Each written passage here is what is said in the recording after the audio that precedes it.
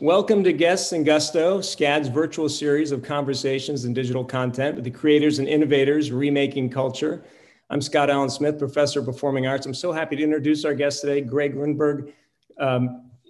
You have seen Greg in such films as Star Wars. He plays Snap Wexley, Star Trek Beyond, A Star is Born, alongside Al Pacino and Barry Levinson's Paterno. Currently, he stars alongside Kevin Smith in the cult classic Max Reload and the Nether Blasters, as well as the much beloved Big Ass Spider. He's also a podcaster and co-wrote the graphic novel series Dream Jumper for Scholastic. Make sure to follow him on Greg Grunberg on Instagram. We also are joined today by our moderator, Frank Radis. Frank is a multiple Emmy-winning journalist, producer, director, musician, author, media marketing executive.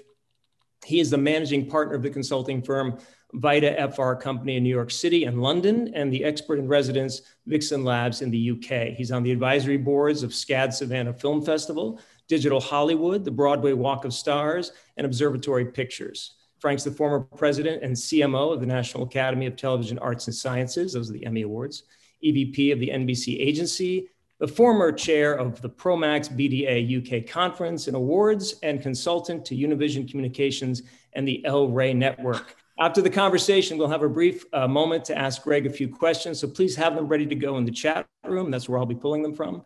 And now we are ready to begin. Welcome to Frank and Greg. What's up? Hey, guys.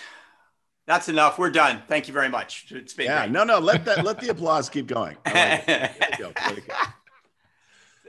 Thank you, Kat.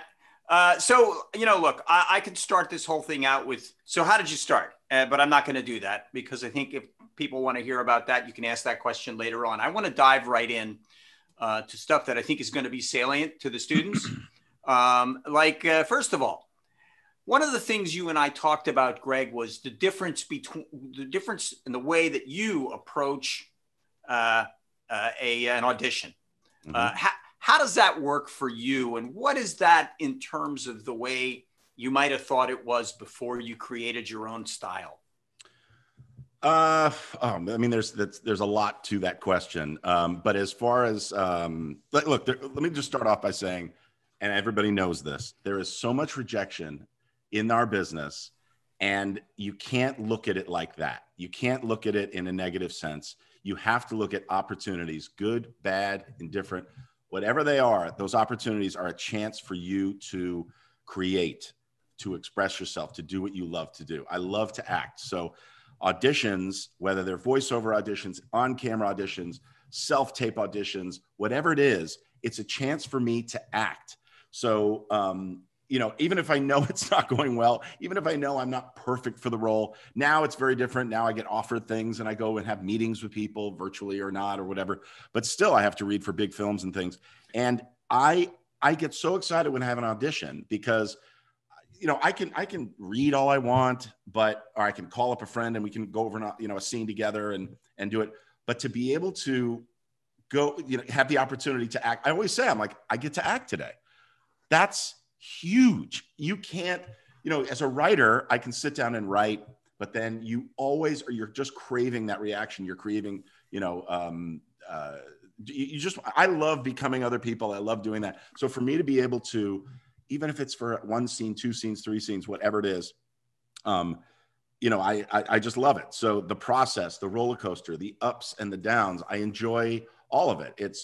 It's tough with, at the beginning when we started out, it was tough on my wife and there's the whole auditions too. Don't talk about auditions with people outside of the business.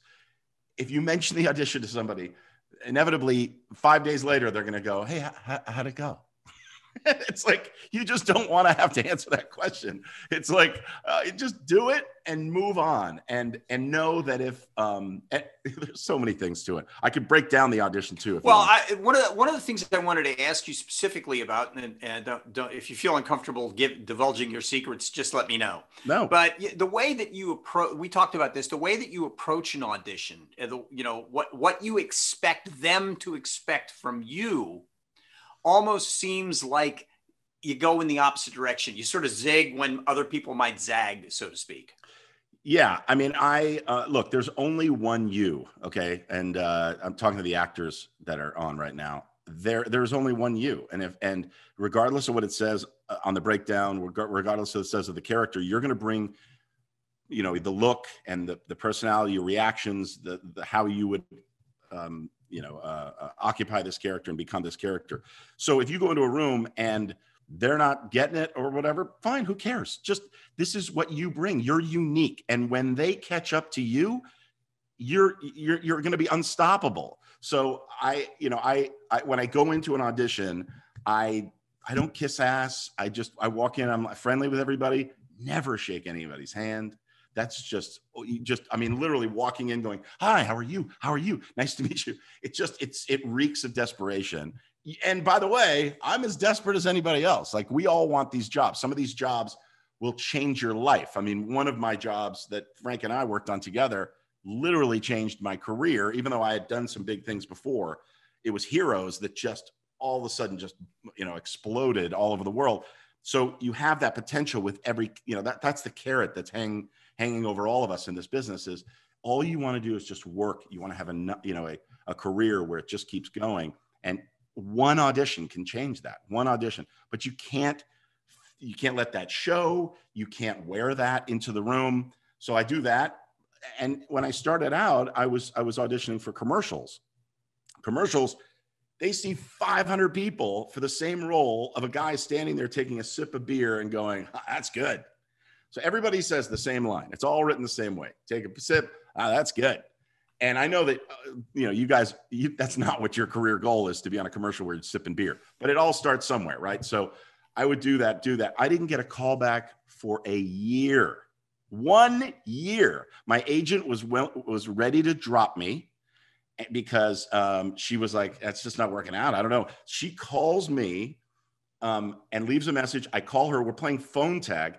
In the process of playing phone tag, there was an audition that I had for Michelob Golden Draft. And I went in, and for the initial call, but for the initial audition, I remember thinking, you know what? I'm going to do something different. I have to do something. I have to stand out. Even though I'm different than everybody else, I'm still that fraternity kind of best friend kind of guy.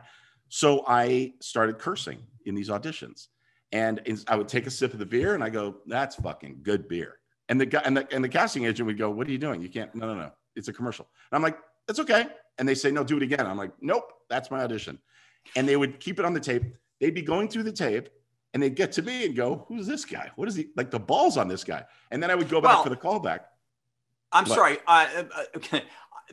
That sounds to me like you're saying that you shouldn't go in there and try and expect to give the presentation to the director what you think the director wants. Well, okay. So what a director wants to see, without question, is your unique take. So you go in and you do it the way you want to do it. Okay. Let me just finish real quick. There's just that other story. So she calls me back. In the process of that phone tag, I ended up getting 7 national commercials for Michelob Golden Draft and being the guy. And so it all started that way. But when you go in now as a director, what I want to see from people is, I want to see, first of all, get that page. You can hold your sides, but do not read the sides in an audition. You want the job? Learn the lines. Okay. Learn the lines. You can refer to them. You can write in the margins big words that will remind you of what that little, monologue, not monologue, but the little sentences are, whatever. That's what I do, just so you can have it as a point of reference. But don't, when you watch actors on screen, when they're locked, and this is why some actors in really intense moments when there's close up on them or whatever, they don't blink. And as soon as they blink, the audience is taken out of the scene, or as soon as their eyes drop, you drop. You want them to lean in. So in an audition, as soon as you drop down and look at the thing, and then you come back, they're in and out of the scene, man. You want to know it. If you really are taking this seriously, know your stuff, and you'll get better at it and better at it. But so the director, though, like me, I want to see your take. I want to see, oh, wow, it's a collaborative process we're in, guys. Everybody adds to the process. I mean, I'm, from working with J.J. Abrams, my best friend in the world, and Star Wars. Even Star Wars, he's taking advice. He's like, oh, that's a good idea. We would sit and go over stuff. So in an audition, bring what you have in your head, The casting associate might not read it at the same pace, might not be reacting at all, may give you nothing. Do your thing. The director then wants to give you notes, and you then, on the second take, adjust to what they ask you to do. So if you do it that first way and then they go, he's just too big next to our co-star. There's so many elements that take you out of it. But if you give them something, they're going to be like, oh, that was really cool. Okay, can you just do it a little bit lighthearted, not so mean, not so this and that. Then you do it their way. But take the opportunity to give them something that they may not have just seen from the person that was just in the room before you. It's just important. So it's funny. I was actually going to put on the brakes and make a hard left, but I'm not going to do that because you brought up something I think that's worth following up. And that is your friends with J.J. Abrams. You do work with Kevin Smith. Clearly, you have a group of people around you that you know and whom you trust, and then they trust you. To be able to, as an actor, suggest that maybe we should try doing this or that or the other thing. How much of that actually happens in today's real world? Wait, well, that you can make a suggestion on how a scene might play to the director. How much of that, because you have such great relationship with these guys, how much of that really happens? Well, usually? Okay. So that does vary. I have a really funny story. Way back, I did a show called NYPD Blue, and David Milch, one of the writers on NYPD Blue, and they used to call it getting milched. Actors would call it getting milched. You learn your lines, and he's such a great writer, so prolific. Deadwood, all these great shows. Anyway, he would write this monologue would show up as you're walking to set. You're in the makeup trailer, you know your stuff. They're like, all right, we're going to block this. You go block it. Then you go get makeup. And then you're getting the wardrobe on, and all of a sudden knock at the door. And they're like, oh, David has new pages. And it would be, I'm not kidding you, a monologue. And word for word, you do not change a David Milch line. You just don't. And because it's poetry. Anyway, very famous actor gets to set. And a lot of actors, if they don't know their stuff, they just get lazy and they add a bunch of, you could see it in their performance. And this actor was just not saying it the way it was written. And so they called David down. He was like, you know what? They called David down from the offices. He came down, he went to set, and he goes, what's the problem? And the actor was like, my character just wouldn't say these lines. This is what he says to the writer. And so David Milch goes, let me see. And he looks at the sides. I mean, this is a script, but he looks at the sides and he looks at it. And he goes, oh yeah, he would. Yeah, it's right there. Yeah, he would say those lines. Okay, so there are certain people that no matter what, they want those words exactly. Then there are other, and by the way, usually again is the second take. It'll be like, all right, so let's just get it the way it's written. That's the way I direct. I'm like, let's just get it as written, and then throw it out the window. Just give me that same message. Get the emotion of the scene. Get me through this scene. You know where we have to go. At the end, you're going to tell this person that you're gay. You're going to tell this person that you're not going to be in business with them anymore. You're going to tell her you love her. Whatever the outcome of that scene is, let's get there. But let's have some play with the words and react.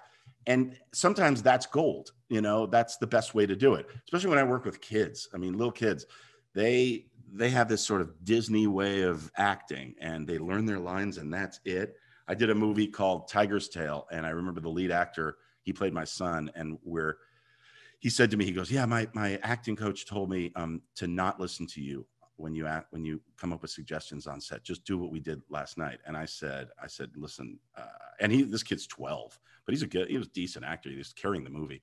I said, first of all, fire that teacher, unless it's your dad. And you have to listen. Like, you have to react. Acting is not acting. If I see you acting in something, you're a terrible actor. I need to see you reacting. You need to be that person. You need to react, not act. Acting, if your acting shows, then it's like, just like posing or, saying your line, waiting for their line, saying your line. No, cut them off. If you see yourself as that character in the scene and that person's rambling, in real life, you would cut them off. We don't finish our sentences. Anyway, that's a whole other. Well, that's a lot. That's a lot like doing an interview and reading the questions and not listening to the answers so that you can follow up on them. I'm sorry, Jay Leno? You think? So now I'm not gonna put on the brakes full force and make that hard left turn, but I do want to talk a little bit about the fact that you're a multi-talented guy. You're a writer, a producer, a director. You are a businessman. You even had your own frozen yogurt company when you were a kid, and you do all of these things, and on top of that, you're a terrific drummer. Greg and I actually made a record together with Hugh Laurie and his band, Band from TV. Get it? Band from TV. Yep. And David Foster produced it. So we had a chance to actually sort of one-on-one work together on something, which was really cool. But you do all of these things. How important is it to be multi-talented in today's environment in the entertainment business? That's a loaded question, because if I was in the situation that all of you are in right now, I would say focus, focus, focus. Focus is the key. I had the first mobile coupon app. I created an app. That's a tech thing. I'm very entrepreneurial, but that has nothing to do with being creative in the business or in my business. And JJ, of all people, who's literally my brother. I mean, we've known each other since we were 5. We had a talk one day where I had sold the app, and he was like, just try to focus, like everything you're doing. Yeah.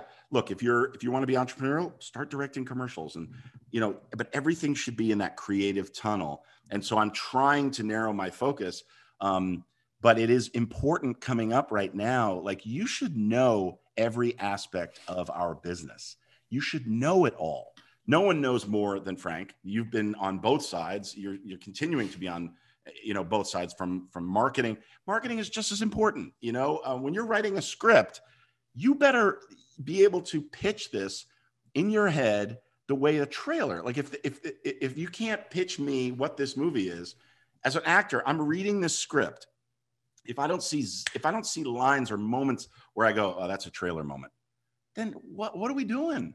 Why are you making this movie? You know what I mean? I have a script right now that I'm developing, and the so what is the question that I always approach every project. If a script is sent to me, there's a question in the chat that says, what gravitates you towards a project? And if I'm asking myself, so what, while I'm reading this, like, what are the stakes? I created a show a while ago that I sold to Shonda Rhimes, and we made a pilot. Scott Foley and I from Felicity days did it together. And it was, I'm sitting at a wedding, right?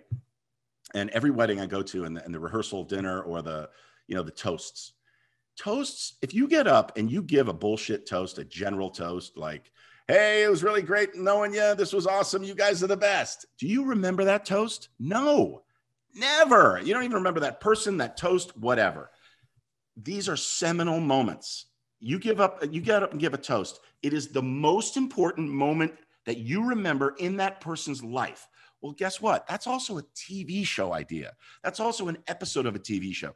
That's also a movie. If this isn't a seminal moment, Felicity, here's a girl who, she made the choice to go follow a guy to New York instead of following what her dad wanted her to do. This is a moment she'll always talk about, like, man, when I made that choice in my life. And that's interesting enough to fuel a show.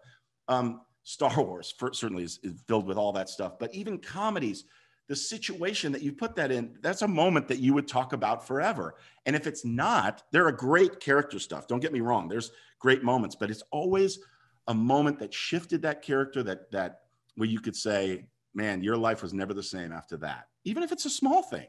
So, that I don't know. I don't even remember your original question, Frank. It doesn't matter, because I loved how you sort of shifted us over into that marketing thing, because, think about the amount of money that a budget is attached to the marketing part of a film. It's extraordinarily large. And I can say that I actually found myself on occasion talking to some of the actors and certainly the directors, but the actors in the various programs that we were marketing, who would say, "You got to hear this line. This is really good. Make sure you find that." It is really an important thing, people, what Greg's talking about. If you can take Imagine how many great movies are out there that also had great trailers. But imagine how many great trailers were made for really bad movies, and you still went and saw the movie because the trailers were so good. I'm going to ask you a quick question about, you did 3 Star Wars movies, I think, 3 of them? Two. I did, 2. Yeah, the Force Awakens and the Rise of Skywalker, yeah. But didn't you actually not get to the set on one of those films, and there was some kind of wacky way that they made you get into the movie? I read a story about no, that's Star Trek. Star Trek. Oh, that was the Star Trek movie, right? Yeah. So JJ was I knew it. It was one of the Star movies, because you had Star Wars, Star Trek, and A Star Is Born, and I recognize that there's a pattern there. But in the Star Trek movie, tell us that story. It's kind of interesting. Yeah, so Star Trek. So JJ was doing Star Trek, and I'm his first call. He's like, "All right, so here's what I'm thinking," and because I always go, "Congratulations, what am I playing? Who am I in this movie?" I mean, you have to hustle, man. Don't be afraid. Actors out there, writers, directors, producers, don't be afraid to call on your friends. This is an industry of friends. You are not being a pain in the ass. Trust me. You want to call your friends and go, "Man, congratulations. I would love to do this. If there's anything I'm right for, please let me know." Whatever. You're not doing anything that you shouldn't be doing. You're doing what you should be doing. So don't be afraid to do that. I'm the king of that. I always go, "Hey, congratulations. What am I playing? Who am I playing?" And it puts you in the back of their mind, and they're like, "Oh, you know what? The cop. I never even thought that you'd be great for that role." It's all about networking. Just because there are so many of us that want to work, and just putting yourself in top of mind in their heads. But beyond, the first movie, not even beyond. Star Trek Beyond, but the first movie. So JJ's doing it, and he goes, "All right, I want you to be a red shirt. People know who you are, and if you show up as a red shirt in a Star Trek movie, they know you're going to die." And so there was this scene where they were diving down to this landing area, and there's this big fight and this whole thing. And Olsen is this guy, and he's like, "Let's go kick some Romulan ass." And he's like, this guy was overly excited, and they dive down, and he dies. Well, I was supposed to do that. Well, at the same time, I had written, produced, and I was starring in a movie called Group Sex, a romantic comedy set in the world of a sexaholic recovery group. And Frank, Larry Trilling, Lawrence Trilling. Larry and I wrote the movie together. He was directing it. It was an independent movie. It's so funny. I got so many great people in it. It's not a sexual movie. It's all about 12-step program. And a guy follows a girl into a 12-step meeting, and he realizes, and she's a sexaholic, and let's say, what do I do? Anyway, I'm the roommate. And anyway, it's a really fun movie, but I had locked days. I had locked things. And of course, when it rains, it pours. I hadn't worked in a big project in 6 months. And JJ's like, "All right, we have your days. We want you to," and I was shooting my own movie, so I couldn't be in the movie in Star Trek. And so JJ's like, "Don't worry." And I'm like, "I know, but I want to be that guy." So there was then another scene where a young Kirk is driving his dad's Corvette. And by the way, JJ calls me his lucky charm. That's how much friends want to work with friends. And he's the sweetest guy in the world. Not bad to be JJ Abrams' lucky charm. Knowing JJ, having that in with someone like that, everybody says, "God, that's amazing." No, what's amazing is my friendship with him. He is the greatest person ever. All this other stuff is icing on the cake. I just want to say that right now, but it doesn't hurt. But anyway, he goes, so young Kirk is driving this car. You guys know the movie, you'll know. And he's driving, and it's sort of this Thelma and Louise moment where the car goes off a cliff. And just as he's driving it, you hear his stepdad on the speakerphone going, "I swear to God, if you touch that car, you're punished, buddy." And that was me. So I played Kirk's evil stepdad, and I play my role of Commander Finnegan in Beyond. And it was nice to be able to do a voiceover thing, and then not having shown my face, I was able to still be another character in a different. So I'm in 2 different Star Trek movies, which is great. So you actually pivoted into one of the things I was going to ask you about. Now I don't have to ask you about it, which is the importance of the connections, the friendships, and how important that is to somebody. You've answered that, so I'm going to move on to something else. But I'll say one thing though about that is, everybody's multi-hyphenate. You guys are going to be multi-hyphenate. You're starting out. I'm talking to the actors here, or even writers. You're going to write something, and you're going to go, "I just want to see it on its feet," and you're going to shoot it. And then you're going to go, I really like acting. And, oh, so you might put yourself in some things, maybe not. I mean, a lot of writers don't, but actors, you have to create your own content. You can't sit around waiting for the phone to ring. You have to. And by the way, no one's going to, can you tell I'm passionate about this? No one is going to hire you unless you've already been hired. It's just the way it is. No one wants to take a chance on you. So why don't you take the chance on you? What are you waiting for? This is the best camera around. The iPhone. It's like, it's better than cameras that I use, the Red Epic and all these great cameras. It's 4K and you don't even need 4K and the streaming stuff. So get a scene, do a scene, shoot it or whatever. Now, all of a sudden you've done something. You hired you. And I know that sounds ridiculous, but then when you go to audition for something, they go, oh, well, he's already done that and that and that. Who cares if they're your projects? You've already done it. Someone's already hired you. It was you, but that doesn't matter. You can't, it's all of, when I was starting, I needed tape. How did I get tape? I needed a job to get tape.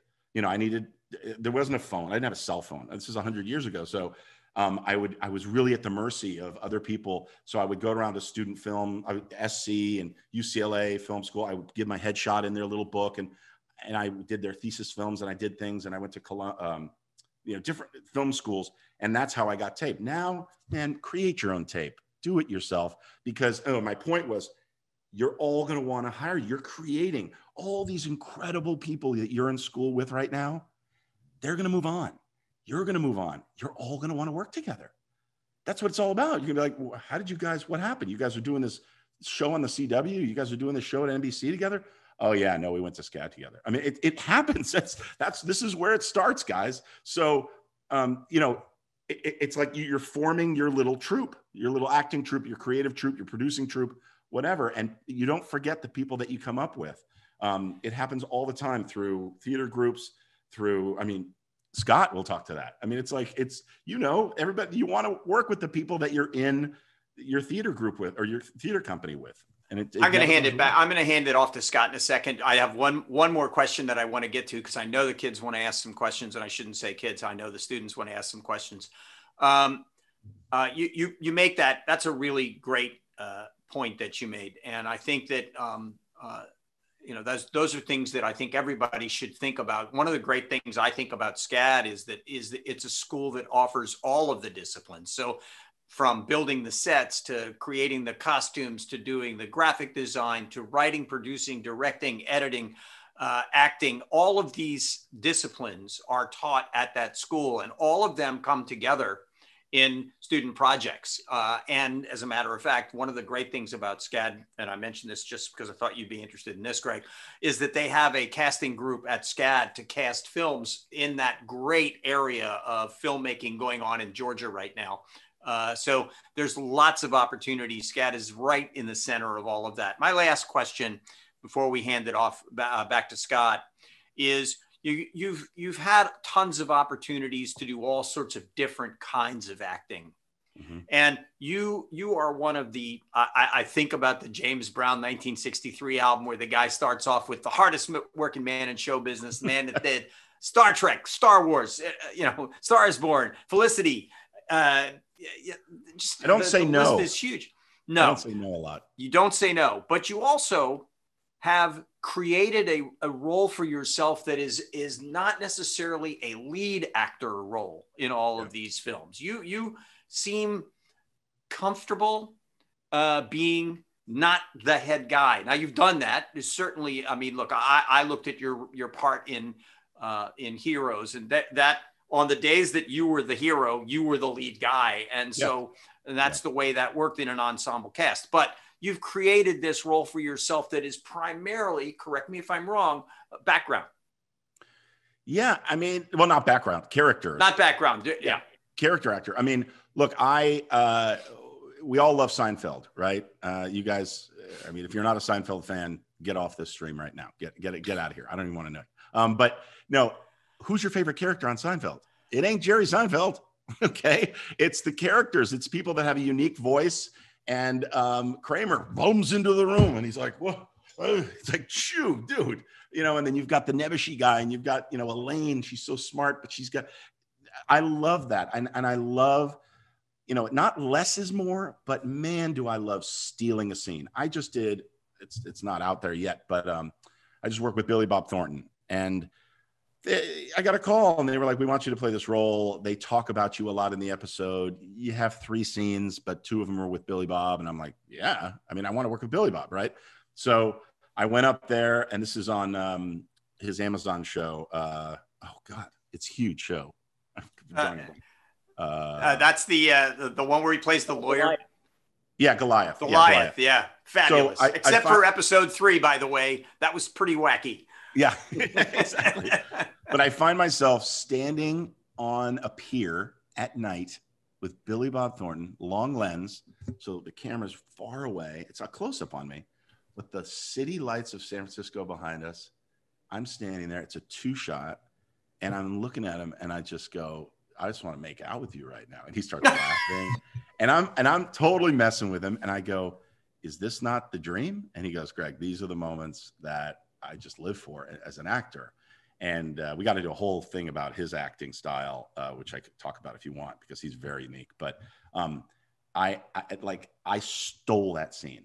And now I got a call a couple of weeks ago. Larry Trilling talk about wanting to work with you again. He's one of my oldest friends. He was showrunner, big showrunner, but he runs that show. He called me up and he goes, Greg, I got to tell you, man, your scenes are unbelievable. And it's just so great to hear that, because another actor would go, what, 2 scenes in a 1 episode on a TV show? Nah, I steal these moments. That's what a character actor does. You take it and you elevate it. So I did a show called Masters of Sex on Showtime. And that was incredible, that experience. Like, I go in, I'm supposed to be just 1 episode. I stole that thing, and they wrote me an arc of 8 or 9 episodes on that show. It was a period thing all about Johnson & Johnson. And you know, it's a really great show. If you haven't seen Masters of Sex, it's incredible. But I played the pretzel king of St. Louis, and and I'm in wardrobe, my hair's skewed. I don't even look the same. People go, I didn't know that was you. And to be able to hide inside a character. Paterno, if you haven't seen Paterno, I mean, like, I'm wearing a fat suit. I am like, I look like Scott Paterno. I researched him, got to know him.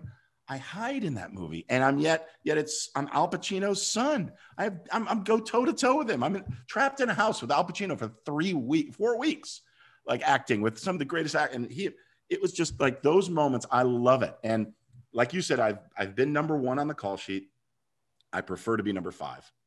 I really do. It's a better schedule. Not a lot is on your shoulders. The bad news about that is if number 1 isn't so great, or if the show doesn't work, you know, there are things as a number 1 you can do to change your show and try and influence it. But I've had those opportunities, and I'll get them again. I'll create them myself. But I'd much rather be the guy that you go, oh, I love that guy. You know, that's when somebody comes up to me and goes, man, you're just like my brother. You're just like my best friend. You're just somebody, you know, when people come up to me and they go, I know you. We go to church together? And I'm like, no, but that's the greatest compliment you could tell me. Yeah, you know, I think that one of the themes that seems to permeate a lot of what we've been talking about here is creating your own opportunities. It seems to me to be maybe something that is overarching in terms of how you get from point A to point Z. Right. That's absolutely true. And I don't want people to take this, you know, like if it's a great scene, but all I'm doing is I'm the bank teller in the scene, and I you know, have this great scene with whoever, Tom Hanks or something, and I do the moment, and that's it. Like, I'm not saying I'm looking for opportunities to just steal that scene. This is my scene. No, that's not what I'm talking about. I'm just saying, just do something where it's unexpected. Take a longer pause than like, just listen, be that guy, have something going on with you. We don't all just show up and say lines in life. You know, we come to any situation. You go to the store knowing that you're feeding somebody, you got to pick up. There's consequences to everything we do. So there should be consequences to everything you say, everything you listen to, any way you react to another character in a scene. You have your own shit going on.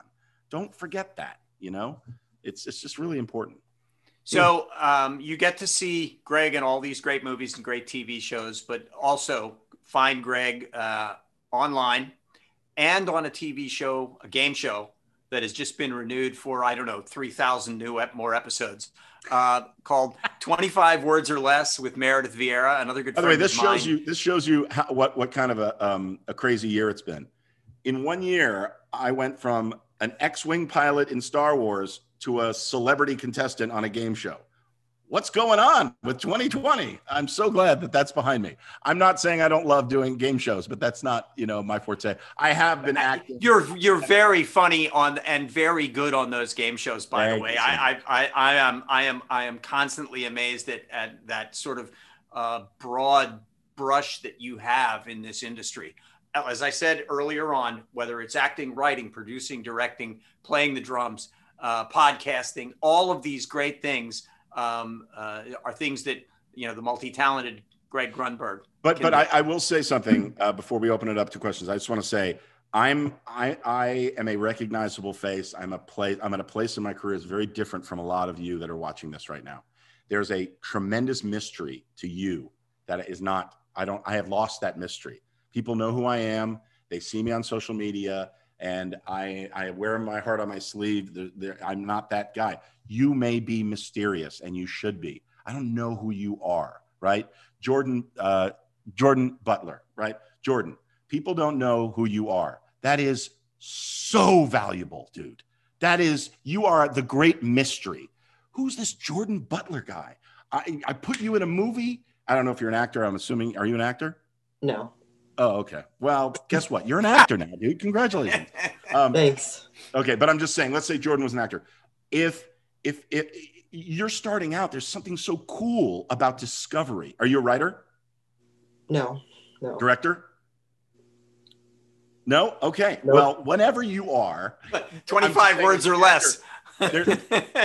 that initial, for the actors out there, that initial wow, who is that person? That discovery is so cool. Look at what JJ did with Kerry Russell and Jennifer Garner and Daisy Ridley, and even on Lost. He finds these incredible actresses, and he's so good at seeing something and going, okay, that's a future star.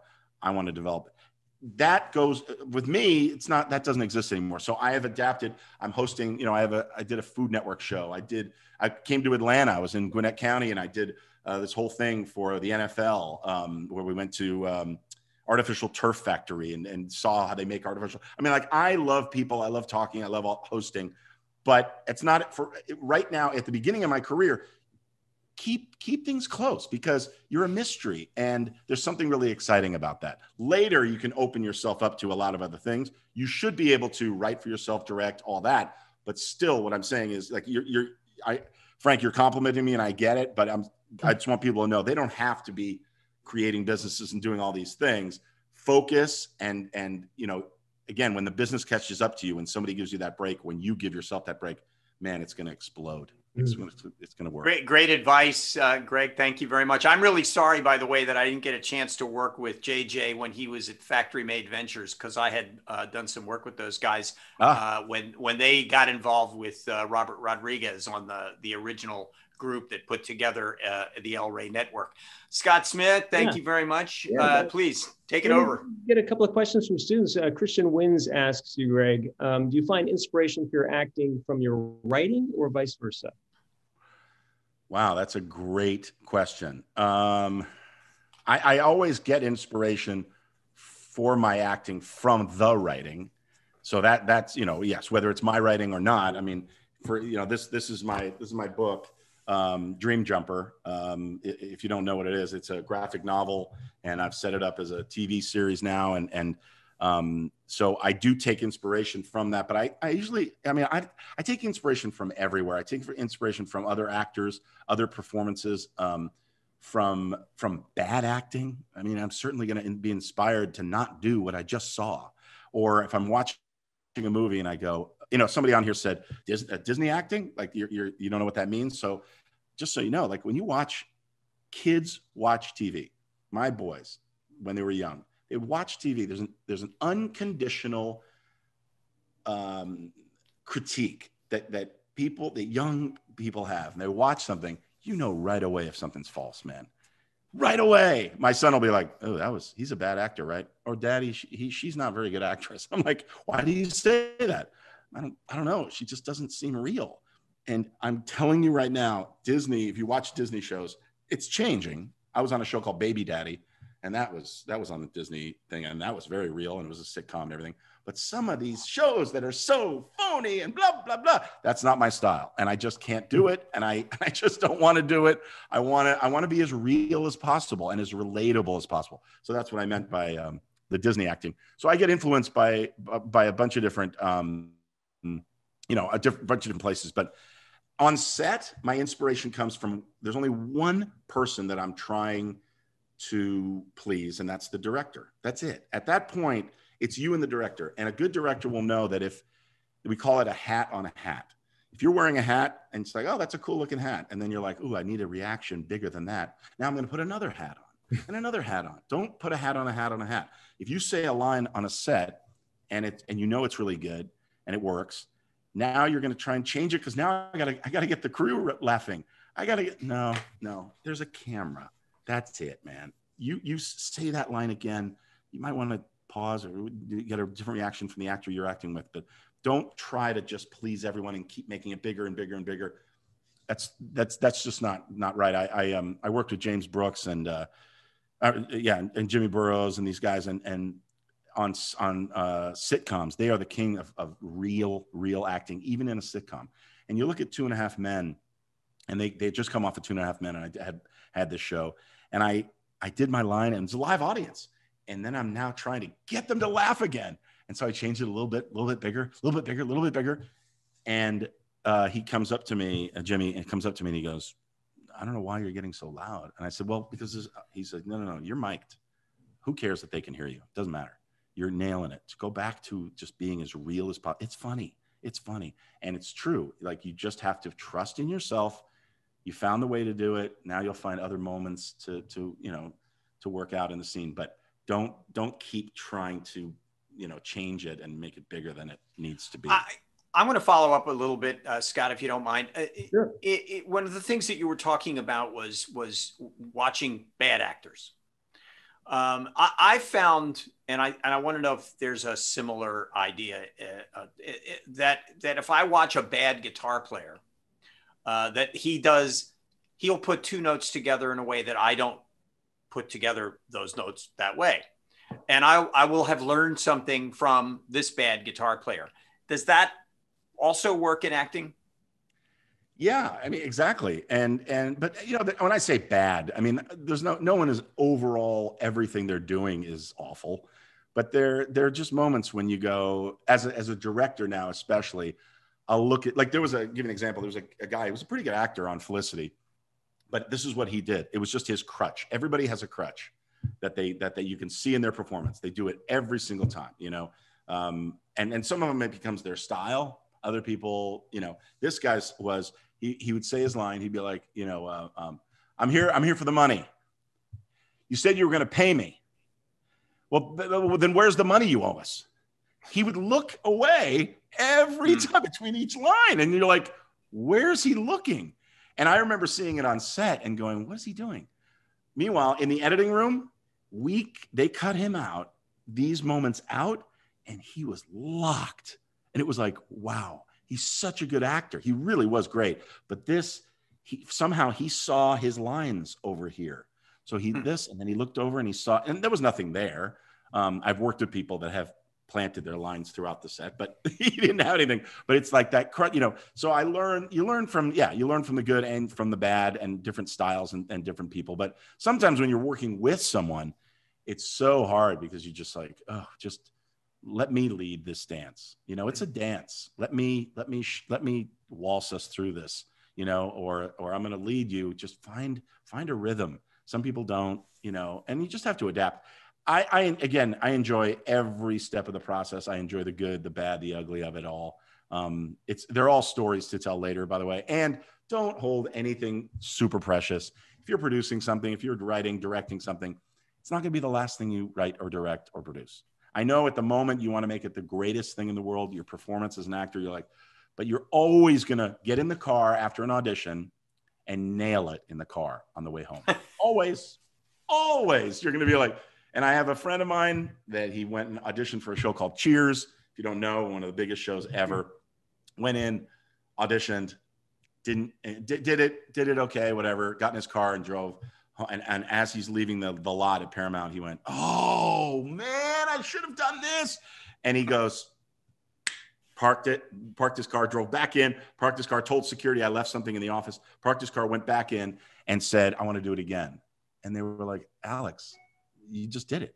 And they said, the casting director was like, "All right, look." And he said, "Please, please." He goes, "Alex, I'll let you back in this room. This is a great story for you actors. I will let you back in this room. But if you don't change what you just did, because it was good, I'm never calling you back in again. I can't put myself on the line. I'm telling them you're going to," he goes, "No, trust me, it'll be fine." He goes back in. He waited and waited and waited, and they finally had a spot. He goes back in. They're like, "Hey, everybody, it's Alex Neville again." And he goes back in. He ended up doing 3 years on Cheers. He got the role, and it was a one-time thing. He ended up 3 years, and it was just do whatever it takes, guys. Do whatever it takes. If you're not going to change it up and you're going to alienate yourself, don't do that. But I'm saying go with your gut. Like if you have passion and it's like, no, don't be afraid. Break the rules. Who cares? Who cares? Do whatever you need to do. We've got a question from, I think it's Mattia Bryant. What's the hardest role you've ever played and why was it such a struggle? And there's another part to it as well, but I'll ask that after you. Well, okay. So I know my limitations. I know what I like to do and what I don't like to do. And occasionally I'll get opportunities to play bad guys, like really bad people.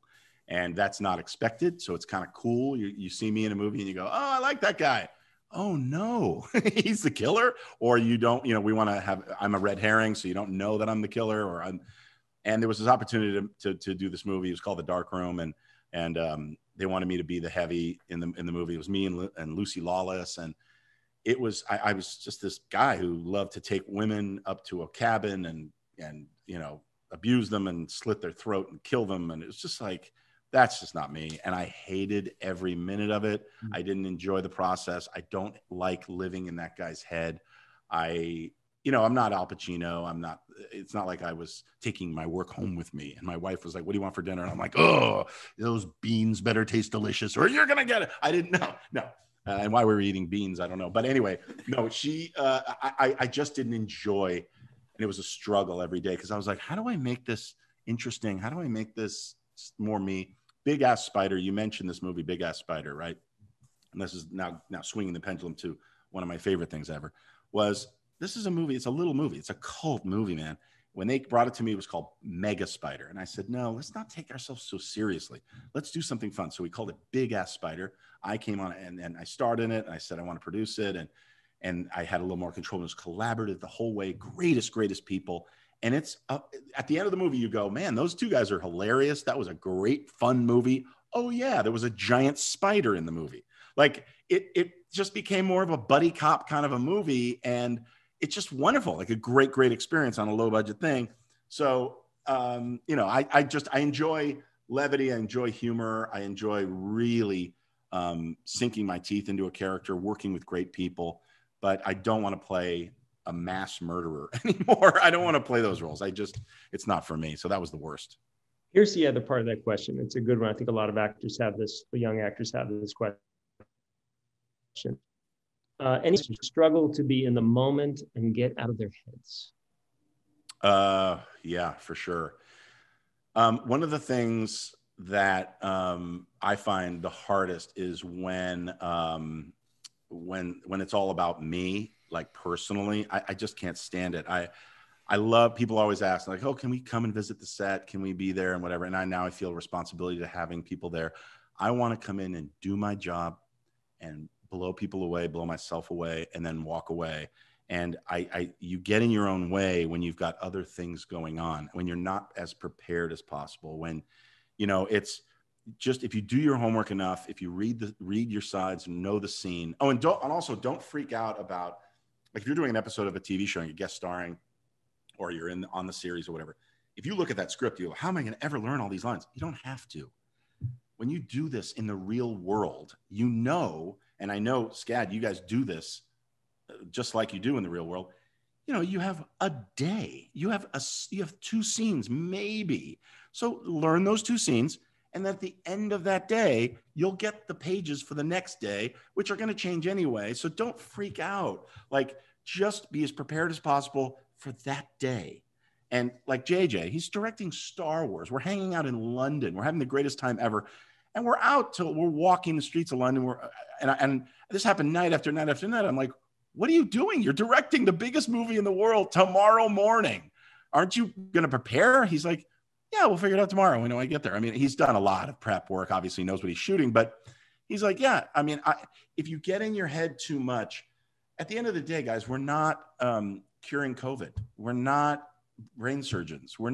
It's not life and death. You are cast as this actor. You are the writer. You're going to make it work. You're going to make it work. You surround yourself with great people. It's not the end of the world. Getting to the end of a script is the next to the hardest thing in the world. And so if you've written a script, congratulations. These are milestones that you need to celebrate and know, okay, I did that. Now what's my next thing? You know, just take them one at a time and don't freak out. And, you know, it's a long train ride, man. Long train ride, this business that we're in. And just like a movie or the characters that you play, remember that if people are watching you, you know, there's this you know, consume or be this character, right? But you also have to have the ability to know what it looks like you doing this character, how you sound, what you know, don't be deaf to that, you know, like be aware of what you look like and what you sound like. I'm not saying pose or anything. Don't worry about the camera, but just be aware of who you are, because no matter how interesting the movie is, or no matter how long the movie is, you're not going to want to take this journey with the character you're playing unless you are great. And like if I'm taking a train in Europe from somewhere to somewhere, if the person next to me is interesting, or a flight, and I start talking to them, the flight goes by like that, man. It's so interesting. It's like, wow, we were talking for 3 hours. That was amazing. That's what a movie is. If that person or that character or that story is that interesting, it doesn't matter if it's long, doesn't matter the page count, whatever. Just make it as interesting and as entertaining as possible. Mm-hmm. Oh, great answer. Emily Rupert has a question. She says, I think the only question I have is, what inspires you to want to continue acting in front of the camera? And what are your plans right after this meeting? Right after this meeting? Are we getting coffee? Is that what is somebody inviting me to coffee? Okay. What was the first part of the question? What inspires you to continue acting? Money. It's all about money. No, I'm kidding. What inspires me now is working with great people and making something. Honestly, it's like I've been very fortunate, and so I'm at a point now where it's like, all right, I want to enjoy every moment. I want to be able to take advantage of great opportunities, and that's why I said, you know, I was joking with Frank, but I don't say no to anything. If somebody calls me, unless it's a terrible project, but if somebody calls me and goes, hey, and it's, by the way, it's all about the people. Like I'll get a call from somebody and they'll say, hey, I'm working on this thing. I was wondering if I interrupt them immediately. If I love them and it's somebody I've worked with before or somebody I want to work with, I interrupt them right away and I go, yes. And they're like, well, I haven't even told you about the character or what. I'm like, I don't care. Yes, I want to work with you. It's a long process before the cameras roll and they call action. We're going to have many discussions. I'm going to put my stamp on. I know I've had the experience in this already. So what gets me excited is working with great people. What am I doing after this meeting? Honestly, I'm getting on a Zoom with a great company to try and help people that have epilepsy. My oldest son has epilepsy, and I'm a spokesperson nationally for people with seizures and epilepsy. And so I'm doing that. What am I doing creatively? I am working on a big documentary, huge documentary on one of the best baseball players to ever play the game. And so I got to call him back and start setting up interviews and things. So yeah, I have so many projects that I have going. Yeah. Player, Greg. I want to. I can't. I'll tell you, Scott. I'll tell you offline. Okay. Yeah. Well, and clearly, probably something we're going to want to bring to the Savannah Film Festival for their documentaries. It's worth talking about later. But I do want to ask you a question about production during COVID. right now. Tell me a little bit about what you've experienced with production during COVID. I understand that Los Angeles has just about opened up all of its studios again, where over here, Pinewood and here in the UK, everything's shut down. So what's going on now during COVID, and how's that affecting production? So, okay. So in my little, I own this like 6,000 square foot soundstage shooting facility. It's my building. I shoot things there. We have a COVID officer. We have another compliance officer on set, and we limit the crew to next to nobody. We'll set up the cameras and everything's ready. And then the crew pulls back. We roll the cameras, a lot of extra lead but it's not filmed. So who cares? There's just so many things that you can do so that people are not on top of each other.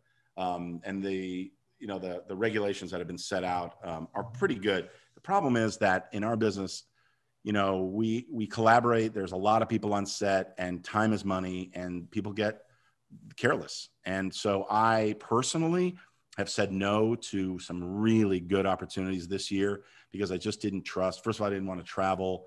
One was in Atlanta, and they were like, yeah, you're going to get on a plane, you're going to land, go to the hotel, change, go to set, wardrobe. I'm like, where's my quarantine time? Like, where? Oh, no, we're not doing that. We're not doing that. And I was like, nope. And that was a really cool thing. And I'm like, ugh. And I talked to my agents about it, and it's just not worth it. I mean, I don't have comorbidity or anything. I mean, I'm overweight, and I just am so worried about getting this. I don't want to get it. I want my family to get it. My oldest son has epilepsy. Not that he has seizures all the time. He's totally controlled, but I don't want him to get it. So I'm just so hyper aware. We did shoot some things at the building and music things. And I mean, I'll even mention it. It's fine. He's out there about it. Sammy Hagar from, Van Halen. Sammy gets out of I'm waiting for him. We're all ready. He gets out of his car and he walks right past the nurse that's supposed to test him. No mask, walks right in. And he's like, all right, let's do this. Come on, man. And I'm like, no, dude, you got to go test. And he's like, come on, dude. Nah, this is all fake. And I'm like, oh, dude.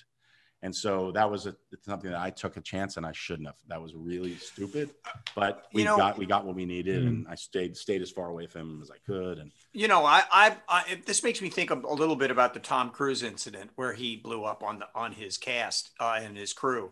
Yeah.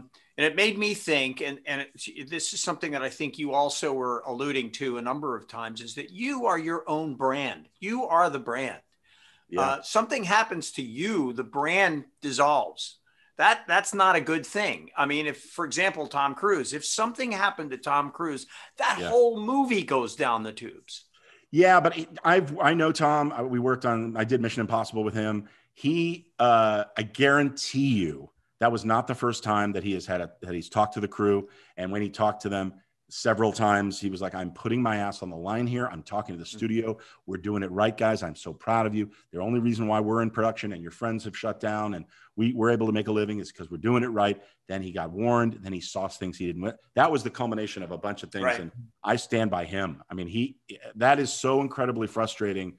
And also, people come and go on a set. He had put up $500,000 for people to stay on a boat. He'd done all this stuff.